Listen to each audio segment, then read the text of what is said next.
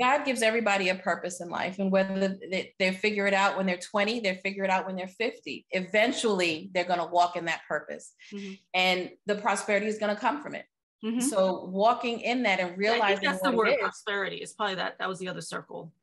Realizing what that is like you said, you enjoy what you do. Your joy comes from that, and making other people happy is the ultimate reward. And yes, you're not doing anything so you can spend money and don't make money. That's never the purpose of having a side hustle. You want to be able to have something. And yes, I do make money from it. Can I make as much as a lot of these people that I see on Facebook, and they have this huge website and they have thousands of people watching their live? Yes. That's not where God started me.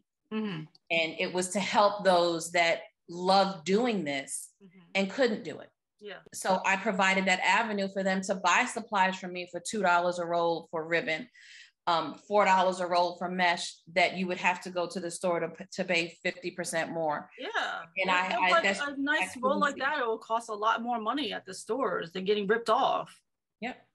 So that was my purpose for this company. I have the means to do it. I have the space to do it, and all of that. He was like, okay, I gave this to you for you to walk in your purpose when it comes to this company.